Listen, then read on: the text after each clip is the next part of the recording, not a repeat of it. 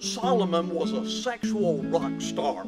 The Bible says that he had 700 wives and 300 concubines. He had 1,000 women. And the Bible says that he wrote 1,000 songs, but the greatest song that he wrote was a song about one woman who took him by storm.